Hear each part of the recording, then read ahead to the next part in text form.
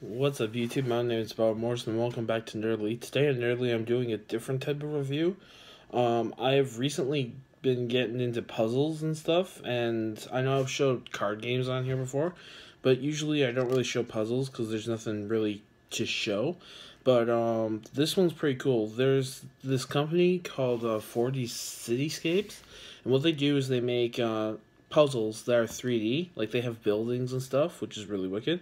And they're 4D because it adds an element of time, but some of them they do are DC superheroes, which is really wicked. Like they have a Batman one and they have a Superman one, which I got.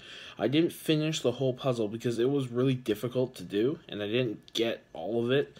So, and a lot of the puzzle looks the same, so it's really hard to like differ which is which. So anyways, I just built a Metropolis Island, and I'm gonna give it to a friend of mine who likes Superman more than me, because I don't really have a place to put these, but I thought I'd show it before I gave it away. So I don't really have a setup to show these, but this is what Metropolis looks like, and, well, an overhead, sort of, oops.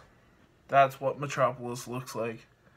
Well, I wrote Metropolis, so then you go. So that's what Metropolis looks like. And down here, the first tower you see is the LexCorp building. The Daily Planet is right behind it, so you know that's an easy walk for Superman. This is the One World Trade Center, because this is basically New York City. And you might not believe that, but a lot of the buildings on the bottom of them say New York whatever.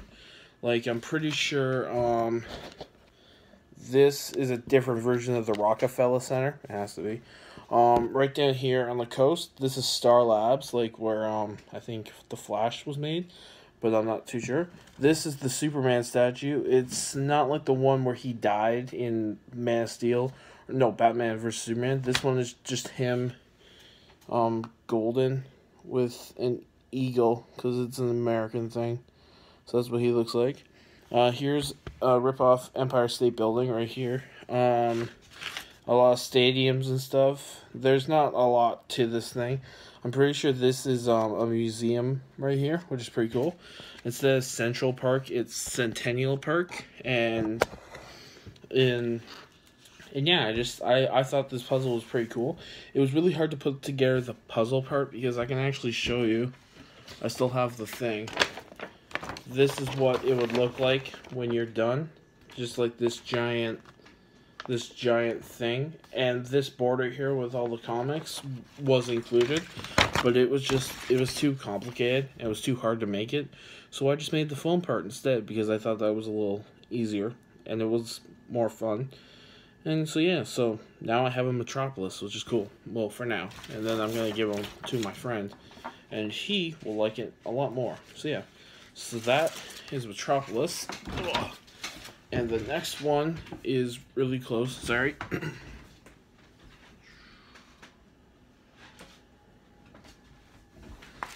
I couldn't do Metropolis and leave out New York City. This is the New York City puzzle, which I am super excited to show you. This one has taken me over the past week to create, and it's been very difficult.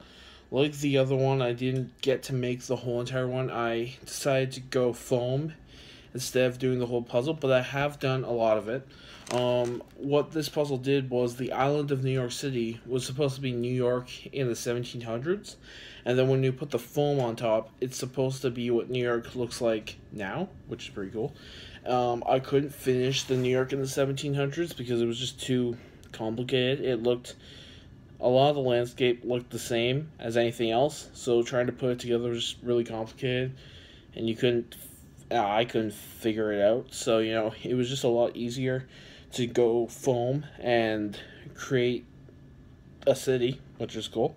So anyways, I learned a lot making this puzzle, like how the Queens in the Bronx aren't on the island.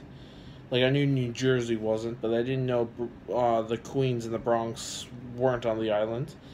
I learned that now, so I'm just going to pick this up again and do overhead. That is New York City, and that took me a week to build. So, anyways, going down along here. Oh, sorry. This is the Statue of Liberty. No crap. That's what it looks like. If you can see it. I don't think you can see it, no. Oh yeah, there's Lady Liberty on Liberty Island. Here's one World Trade Center here, and the other World Trade Centers that they were building. Here's the Empire State Building. The Rockefeller Center. That's I can't remember what that is. It's Madison Square Garden. It's not a square; it's a circle. But you know, whatever. This was a really cool build because every time you insert a building, you got to see what New York looked like back then, which was really interesting. The first building is actually right here. This really tiny building right here. That is New York City Hall, and that was the first building to be put into New York City, which I didn't know. A lot of the other ones came later, like the bridges and stuff that you saw on the overhead. Those ones came later. Central Park has the Museum of Art, I think. They don't show the zoo, but it's really interesting. All the things that are here, like you got Hell's Kitchen, which is interesting that they put that. I couldn't find one piece, so there's just a piece missing in the map, but luckily no buildings went there, so you know, I could just make it like that. Well, make it not there. And it does go through time, so it does go, like, there are two missing pieces in the map where the original World Trade Center sat, and it's sad. I didn't want to include them, but you know, you have to because it's history and you can't ignore history. But I don't know what I'm gonna do with that now when I give it to someone. Maybe I'll put something there to make it look like the memorial, or maybe not. Maybe I'll just leave it and the person I give it to, because I can't keep these puzzles. I put these puzzles together. I glue them together with this cool glue. I don't know where it is right now, but it's in the bottle of a puzzle piece, which is cool, but it falls over, so it's not cool. But, yeah, I can't keep these things, so I give them to other people, so then whatever they do with it, it's up to them. It's really interesting, though, building other cities. Like, I have a puzzle of Toronto on my fridge, which is a magnetic puzzle, and just seeing, like, where everything goes, and you're like, oh, that's where that is, and that's where that is, so I think, and there is a Toronto puzzle, if it's ever cheap, because it's expensive, I might get it, and then give it to someone who likes Toronto a lot, or keep it, you know, put it in a frame, just keep the foam part. So yeah, these are really cool to make.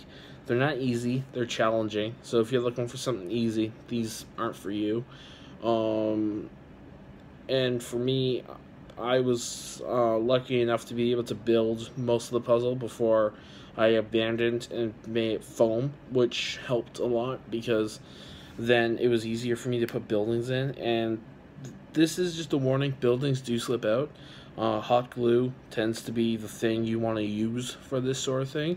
When I had to stop with New York in the 1700s, all I did was slip two pieces of paper underneath the puzzle, and that is holding all the buildings in place because I hot glued the buildings to the piece of paper and the puzzle, so that's what's holding it all together. And it's just really interesting seeing this because this, like, New York City is like the Marvel comic headquarters, basically. It's where all the superheroes are, and it's a place I've always wanted to go to, mostly because of the Hayden planetarium, and just Times Square and stuff.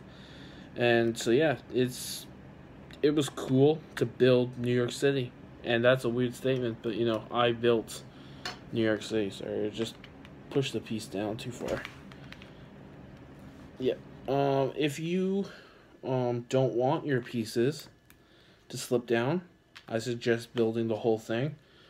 But I'm stubborn in a way because I don't like taking the easy route out, but sometimes I do, and that's just what happens, you know? That's just what happened. There we go. I fixed it.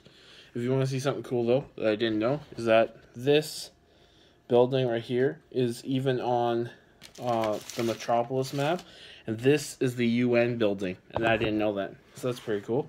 But yeah, yeah, these puzzles are cool, and if you guys liked this video, I will do more puzzles and show them off, which is really cool. And yeah, that's about it for me. I'm just enjoying this, and then I get them out of my house and give them to people who will actually like them. And they're actually going to teachers, which are cool, like teachers I used to have, because I know that they liked going. Like, one teacher loves Superman, so I'll give it to him. And another teacher, he went with the school to New York City, and I know that he loved it. So, you know, might as well give it to him. So, you know, there you go. So that's it for this video. If you liked it, please leave a like. And I will see you guys later. And if I do make another puzzle video, I will show you the... Oh, wait. 1 sec.